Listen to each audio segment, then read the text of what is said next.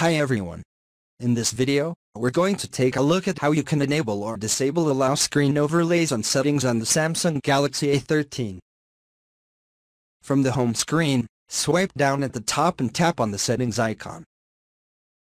In settings, you want to go down to the bottom and tap on developer options. Next, in here you want to swipe down and then tap on allow screen overlays on settings. Tap on the toggle button to switch it on or turn off. Once this is turned on, you can allow apps that can display over other apps to overlay settings streams.